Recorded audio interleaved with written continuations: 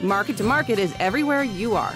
Subscribe to Market on YouTube, find us on the PBS video app to stream on demand, and add our 3 podcasts on your favorite podcasting app.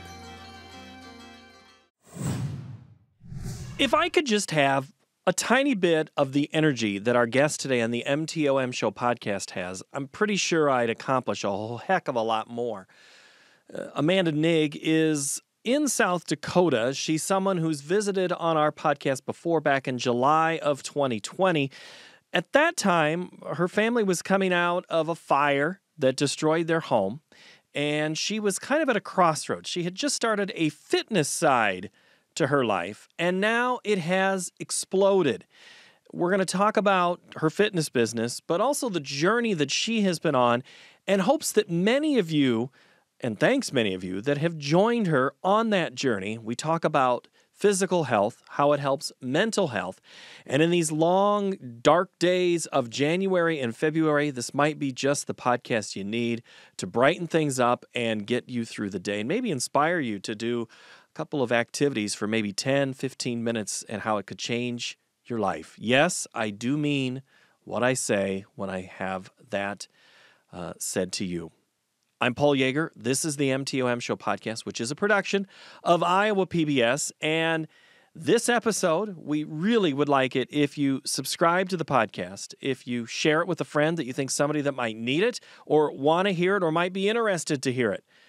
We come with you, to you each Tuesday with a new episode, whether it's in audio form or in video form on our YouTube channel. If you have any feedback for me, hit me up at paul.yeager@iowapbs.org. Now, Amanda Nigg, you know her as Farm Fit Mama. Oh, Amanda, I don't even know how you keep track of life, because keeping up with you online, and I'm not trying to say I can competitively keep up with you, because I can't, but you wear me out just in everything that you post. Do you ever sleep? No. No, I do. Actually, this year I've been really strict about my mental health, mainly my sleeping, because sleeping is so many amazing benefits.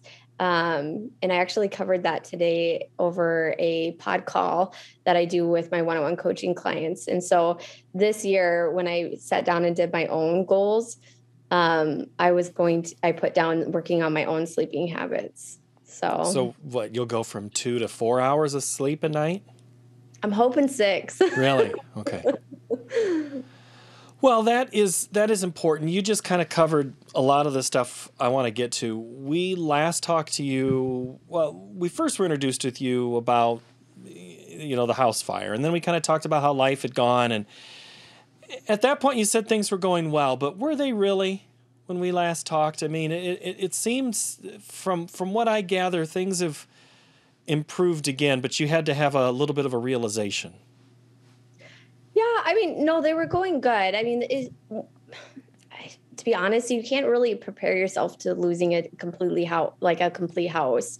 And especially during a pandemic, it was just a lot was happening all at once. And so, I mean, I was in a good state when I did do that interview with you. But a lot has changed since then too. But we are still dealing with insurance, unfortunately. Hopefully that's going to be wrapping up here soon. So we can officially close that chapter and move forward. But yeah, I mean, no, I've been pretty level-headed with the experience, not to say I haven't struggled. I mean, there's definitely been points where, you go to reach for something and you're like, oh yeah, I don't have that anymore. Or, oh yeah, that was in the house. I don't have that anymore. So, well, okay. So when we talked, you had just started this thing. In fact, I should have pulled up my numbers on you before we even started. This whole Farm Fit Mama thing was, goodness gravy. There we go. You were, a couple of thousand followers. I look at now, you're approaching 35,000. How did that happen? I don't know. I guess I honestly don't know. The social media is a beast in itself. And every platform is 100% different. And with me, like I'm a fitness online coach. Like my business is 100% online. And so I think the last time we talked, it was I did a huge apprenticeship prior to launching my own business where it taught me the ins and out behind the scenes stuff of like how to run a business, how to run an online business, and all that. And they did teach strategy, and she also taught about like how to market yourself online, and attract the right people. And so, I mean, the biggest thing with any online or anything you do online is it's all about marketing and how you present yourself, but also being real. Like I'm a farmer's wife. I love fitness inside and out. I'm a boy mom. And, it's just like you see what you get. Like I'm not somebody else online. That's who I am online as well. And I think people love that connection. They love feeling like you're that person that's their next door neighbor instead of someone where it's like, gosh, I could never be her or I could never be that. We all know those type of people. And so it's just being real and being transparent with your audience as well. And that ties into my business as well.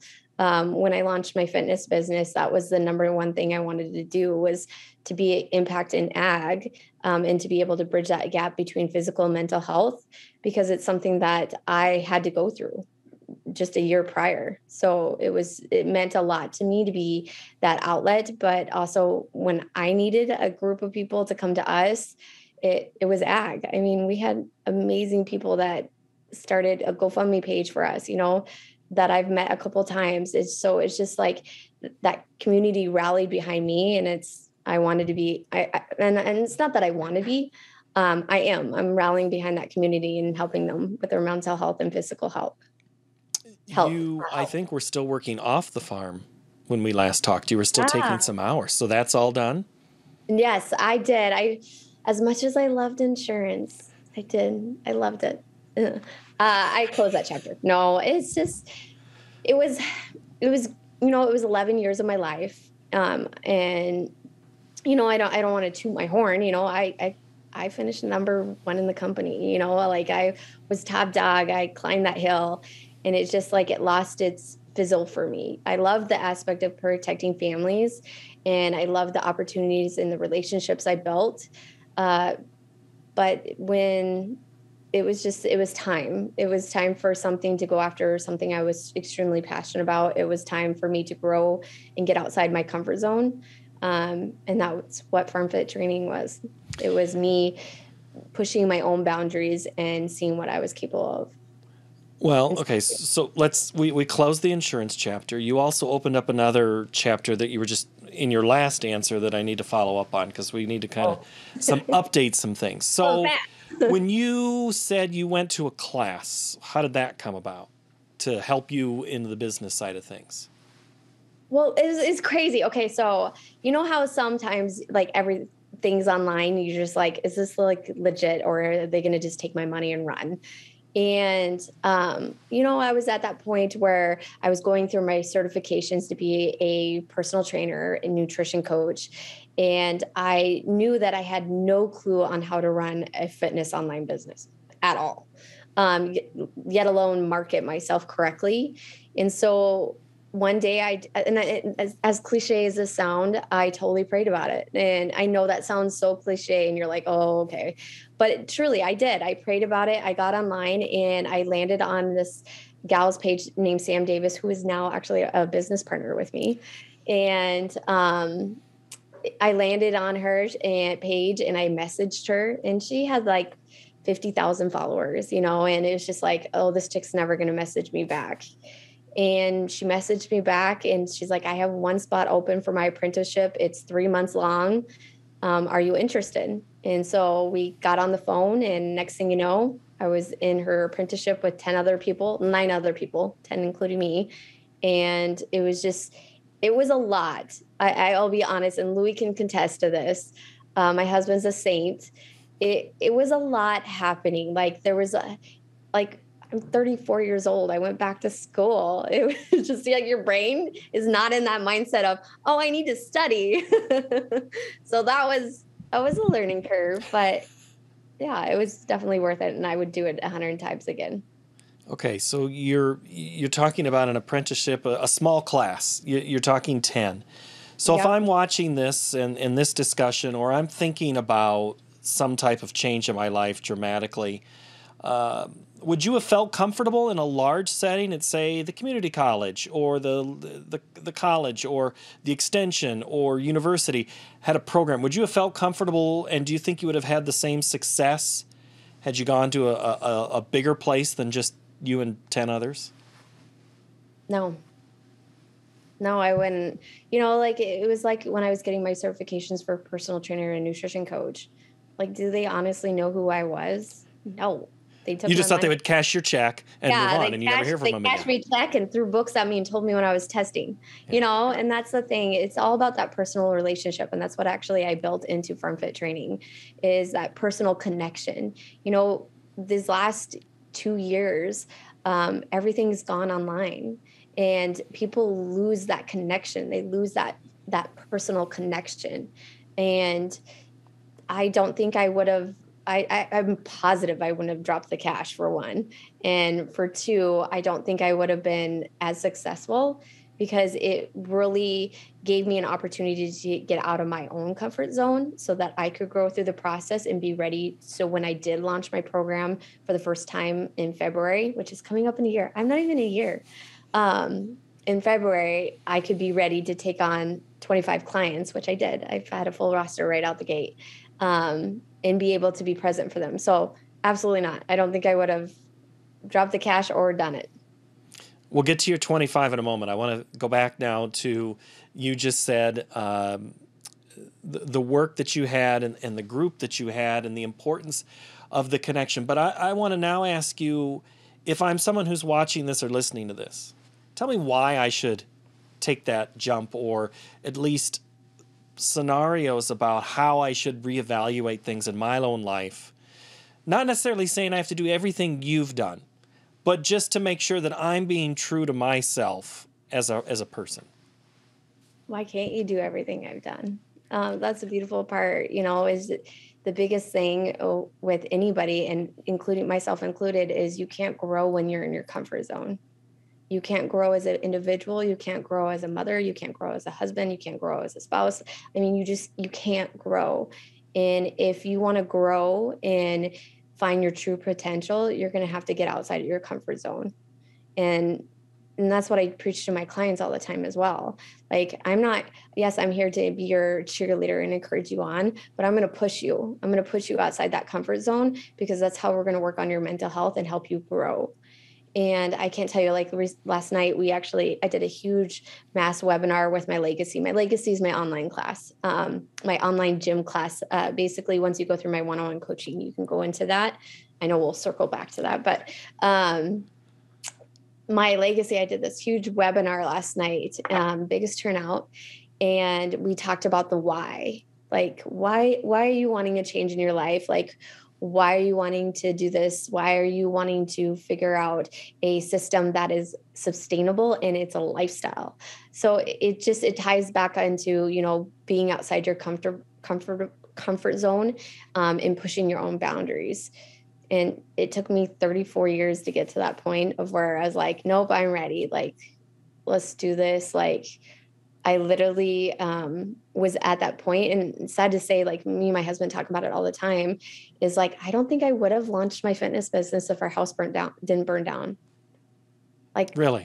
as crazy as that sounds, I know, like, anybody watching this is going to be like, what? I was comfortable. I had a career that I was freaking amazing at. I had the big old house, the two handsome little dudes that were wild and crazy, and that's my job to keep them alive, but they were healthy, and an outstanding husband, and so it's just like, I had it all. Like, there was no need for me to push myself outside that comfort zone. And when it took something that dramatic to get me to be like, okay, wait, is this really what I want? Is this really the impact that I want to make? Or is there something more? Like, can I go for that dream that I always wanted to do, but I never did because I was comfortable? And that's what ultimately really pushed me outside my comfort zone. But why grow? I mean, you say that help me grow, and you say you're comfortable. I'm comfortable. Why Why sometimes do we have to be uncomfortable to make things better if we feel comfortable? Because why wouldn't you want to grow? Like, why would you want to stay still? Like, why wouldn't you want to grow as a human and rediscover yourself or push your own boundaries? Like, if you don't grow, then you're. My grandpa always said this, and I always think about it. He was 88 years old and still working. He owned his own cement plant.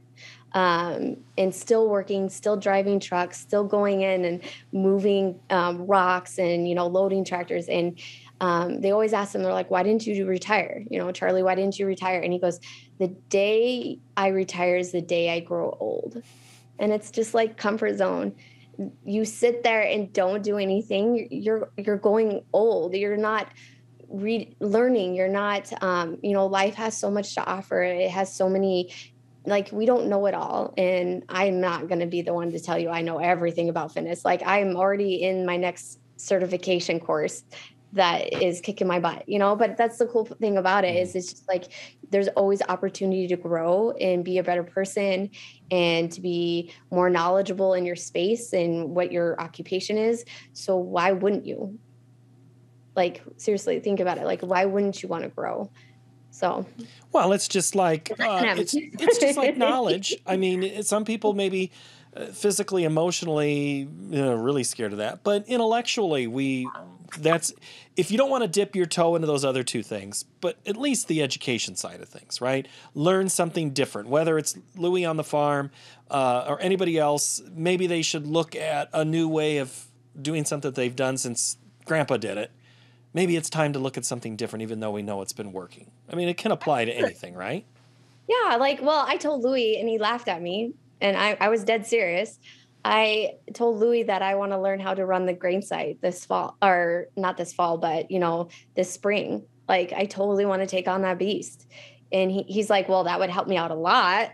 And he's like, are you serious? You want to learn? And I'm like, yeah, I can do it. I totally could run that thing like a boss. And so it's just like, again, getting out of my comfort zone. Like, him and I are a partner. Like, I'm on the paperwork for half this farm. So, I would love to get to know and dive into it and be more hands-on, especially where it's just him right now. And so, yeah, I totally back to something new. Like, is it outside my comfort zone? Nah, probably not. But is it something that I'm totally going to love? Probably. Okay, you said there was 25 people in your first class. Who were those 25? How'd you find them? Well, to be honest, like, I did a challenge. So, back in, last year when we talked, I did a couple online challenges. I had a huge turnout that were all free that kind of launched me into my fitness direction.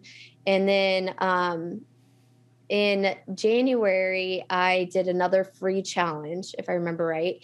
And I was like, okay, from this free challenge, I'm going to start talking about my one-on-one coaching. And to be honest, like, I set a goal of 25 people, and I honestly, like, I was determined to hit it. Like, I was like, if I have to interview 40 people, like, I'm going to freaking hit it. And my mentor at the time was like, okay, you need to set your expectations a little lower. She's like, I've been in the fitness industry for 8 years. Like, if you get 6 clients in the first 6 months, you're doing great. And I'm like, nope, I'm going for 25 and I'm going to hit it. And literally it was amazing. I had 60 applications. I opened the shop and 60 applications, and I went through every single one. I interviewed every single one. I did get down to 25. I actually will do a post about it on February 5th. My first client and my last client, I just hired on as a coach. How cool is that? So the coaches that I have are girls that came out of my first launch of my fitness business. So it's really cool to even say that, like, farm wives on a mission, I guess we could say. I would take farmers, but you guys are so busy. Like, nobody wants to teach fitness a guy. No, let's stop you there, because it's not just a male-female thing. Because there's this side of a thought in agriculture of it's just men doing this and doing that, and they're not supposed to do those other things. Why is it important that a man needs to be physically fit and active for both an emotional and physical well-being? Well, when you tackle your fitness health, you tackle your mental health. Like they're the same thing. Like when you take time to show yourself that me time, for one, I can't even tell you the benefits on what it does to your body. But for two, I mean, you're affecting your mood, you're affecting your posture, you're affecting how you do things. It's just a whole entire circle. Like Louis, I'll be honest, Louis just started working out with me. I've been a fitness coach since February, and he finally, and I made him pay full price for the record. Oh, good, good. Yeah. And he's in the app, and he has to go in the app and check in. He can't talk to me about fitness without in the app. Like we keep that separate. Today was kind of like, rah! But it's just like, working on your physical health, you're tackling your mental health, and it doesn't have to be long. Like that's the whole point of my workouts. They're 15 to 25 minutes, they're quick killers, but you're doing something for yourself, and a lot of people forget that. Yes, we're, farmers, for example, people in ag, and you get so busy with running the farm and moving stuff. And then you let your mental health or your physical health go downhill. And the next thing you know, now you're having health problems. And now all of a sudden your mindset's down. And suicidal rate, I don't want to talk about it, but it's super high among agriculture, anybody in ag. And so that's the whole point of why, and one of the major reasons I launched my fitness business is just, I want to bridge that. I want to be that outlet for people to apply, and be like, okay, I can work out 15 minutes a day. I can show myself 15 minutes, wham, bam, done, move on the day, and it's really cool because, like I said, my husband, who is not a workout person at all, not at all. Only in the summer when he's on the lake. Yeah, I guess he does. He's a barefoot skiing fiend during the summer, but yeah, he kind of goes into hibernation mode, like for the rest of the year. Well, that's only like 2 months a year where you're at, right? For water skiing? Yeah. Maybe 3? Maybe 3. I mean, 3 might be chipping some ice. I'm just kidding. We've danced a little bit around mental health, and my bosses are always wanting me to, really all of us in our building, what type of product that we produce or television-wise, that they think everybody is impacted by mental health. And we've done a couple of market-to-market shows on the topic. You talk about suicide rates, and what's the state of mental health in agriculture right now? I mean, it's easy to say it's sad or hard or bad. Is it? Yeah, it's scary. I mean, I haven't looked at the recent studies of it, and I probably should. But before I launched my business, it was like high. Like ag as a community had the highest suicidal rates out of the whole entire nation. And we're talking other business industries. And you really think about it, we're the biggest gamblers on the face of the earth. We really are. Your job can change from one day to the next. Crops can be destroyed, and next thing you know, you have no crop. It's high stress. And that's one of the things that I have a lot of men in my challenge right now, and I love it. I freaking love it, because the fact that it's like I get the opportunity to help them with, stress. Stress is actually the leading cause of suicidal. It's also the leading cause of gaining weight. It leads, I can't even tell you, stress is like your catalyst into rolling into all bad things. And we all have it. We all have it. We live in a stressful occupation, and it's there. You stress about, hey, is the crops going to be good? I have to haul grain. How's the markets doing? I mean, it's never ending. And so being able to manage that properly, and instead of going the alternative route, is huge. I can't even tell you how huge that is. I've had multiple women and men.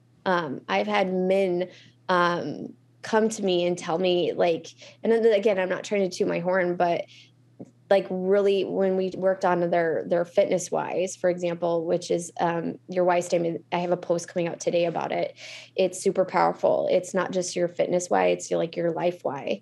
And, in that, you get very vulnerable and you open up, because that's when you know you're on the right track. And I can't tell you how many people like have come to me crying after they wrote their why, and just realizing how far they've came from when they started my program to where they're at now. And again, I'm not trying to brag about my business, but it's just like nobody takes the time to work on that. Like you can push all these numbers, like, hey, here's a hotline, call this, or if you're having suicidal doubts, call this, or instead of like giving people numbers and stuff, why don't you go out there and impact them and give them a space to work on that? And that's what I'm doing. I'm giving them a space to be able to work on their mental health and to work on their mental health through physical health. And it's not me handing you a number and saying, call this and talk to a person that you've never met in your life. It's me having them come to me and be like, I'm going to get to know you inside and out. We're going to be best friends, and you're going to like it or not, because you're going to be a part of this tribe. And then two, like I said, I have two amazing coaches that I hired on that have been in the exact same shoes as people applying. They went through my program as clients. And so it's really cool where they can relate, and they can connect with people and be like, I've been there, So, it's just really cool to be able to, and I throw cool around, but I'm honored to be able to be that source, instead of being like, oh, here, I'm going to hand you a number, or I'm going to shoot facts at you, or statistics, or bore you down with all this information of why you should call this number because you're feeling this way. No, I'm going to help you address it, face it head on. And then we're going to take those next action steps to get you in a better place where you don't have those feelings, and that you become a stronger version of yourself. And by doing that through physical health, we're going to rediscover who you are as an individual. Okay, so it's a little easier to sometimes talk to a stranger and open up because they know nothing about you. But is it more effective to talk to the neighbor or someone that you know? Because it's really hard to go walk down or drive down to in the pickup to go, what'd you sell corn at yesterday? Okay. And, I've been struggling with, I'm in a pretty dark place. Right? I mean, how do you start that conversation if someone hasn't asked me? Adrienne DeSutter was a guest a couple of times on this podcast, and she just says the simple thing, just ask somebody how they're doing. No, really, how are you doing? How do I find someone to help me if they're not going to ask me what's going on? But that's the thing. A lot of people, we can ask somebody how they're doing, but it's different when you just ask them versus caring. You can ask someone how they're doing and everybody can give you that fluff answer, and put on a facade and be like, I'm doing great. And then deep down, they're like, I'm freaking losing my, excuse my French, and so it's just the first time I'm going to have to actually beep something on this podcast. I'm sorry. No filter. But, it's different, like showing compassion and with that being said, it's a relationship. Like people are not going to open up to you if you don't open up to them, showing that you care, like you actually care, is a different than just asking someone, hey, how are you doing? Instead of being like, hey, I was struggling last week, or share something vulnerable about yourself, then more than likely somebody else will open up about themselves. It's back to like what we were talking about online, being real and being open yourself. Like when I've shared my why with all my people, and I can't even tell you, I've cried. I bawled through my why. I'm crying now. And so it's just like, that's the thing, is like people are not going to open up to you if you don't take the opportunity to open up to them. I'm writing down something that you just said. And I might have to make that at the 27-minute mark. I made Amanda cry. Way to go. You're going to beat me, and now I'm crying. Like, what is going on here? Oh. Market to market has changed dramatically. It's all about tears now. Yes, and blocking out cuss words. Right. We're in the middle, and one of the reasons I wanted to talk to you now in January and in February, those are long days on the farm. And I had a boss a couple of executive producers ago that used to say the phone would ring a lot in January and February from farmers who just needed somebody to talk to, or they just wanted to talk. So help me get through some of these dark days. You're telling me that I know it's not a magic answer, but let's start step one. Let's get 15 minutes in of some physical work. Yeah, like do something different. Like, these are long days. Now is a great time to create a new habit, and whatever that habit can be. And it could be something like another thing I covered last night on the webinar is a KISS. And basically what that stands for is keep it simple, stupid, or silly, if you want to go that route. But it's not the S word we had to beep. Yeah. No, this is a safe one. But it goes down to just creating a new habit, maybe drinking a gallon of water. I can't tell you how much hydration does to the body. Mentally, it rehydrates your brain. There's so many physical benefits that helps you, joints. The list goes on. And so just picking up a new habit that you can do, like you have 2 months. Start small. Don't overwhelm yourself. And that's another big thing is like a lot of people will jump in and go all in. And then next thing you know, they're like overwhelmed, frustrated. And then they're like, nope, I'm done. And it's like, okay, ease into it. And that's what I do with my clients too, is you need to ease into stuff for it to stick. It's a lifestyle. So if you're wanting to do a gallon of water a day, or if you're wanting to move your body more, there's tons of stuff on YouTube. Everybody knows they're on YouTube. Yeah. I'm eventually going to be on YouTube. I will get that beast tackled. But, that's something too. Like, you could do quick 15-minute workouts and, or you could, download some yoga or do something for yourself. And that's the biggest thing here too is, you have the time, the days are long. Like, why don't you break it up and create a new habit? And again, Louis just started. My husband just started, like literally in January 1st, and so even him, it's, creating a new habit sometimes can be frustrating, but don't try to do it all at once. And don't have a wife like me who is like, you're doing wrong form and standing over you. It's not. Is he doing wrong? Is he doing the wrong form? There was a few times, yeah. Now we're going to have to really tell him to listen to this because, I know. I think he's outside the door, actually. Oh, yeah. He's probably wondering, what on earth? Okay. As we get close to the end here, you said something about going to be on YouTube eventually. You had like a production company or something following you this year. You were shooting some serious big league photos and video. What's that all about? I can't give it out yet. Okay, so that's something that's coming. I will tell you, Paul, March is going to be huge. I have a huge collaboration. I'm getting sponsored by somebody. And I had the amazing opportunity to create a fitness program with these group or company that in ag. Yes, it is an ag. I'll tell you that. And I am super excited and honored and humbled. And so that was part of the production crew coming out, recording. It was for that campaign coming up. And then in addition, it was for my YouTube launch. So I am going to do YouTube. I haven't quite figured, the reason why I haven't launched it is, to be honest, I don't know what I want to go into. Like, I'm a busy person. I'm a fitness coach. I'm going to be more hands-on on the farm, operating the grain site. I love cooking. So, I could go into cooking. There's just so many things I can cover on my YouTube channel. And it's like, I don't want someone coming in and being like, what is this chick about? Like, you got to have some kind of direction. So, but the production crew was mainly for this launch in March, and it's going to be great. It's going to be epic. And I'm excited is the understatement. Well, it sounds like it. And that's, would you have thought 2 years ago that this would be happening? No, I mean, wouldn't. You dream big. You talk like, Yeah. I'm guessing you dream big. So you probably deep down were like, I could be a big deal. I just have higher expectations in myself, I guess you could say, if I said that word right. But, the sky's the limit. Like, why put a cap on yourself? Like, why put a cap on your potential and what you can do?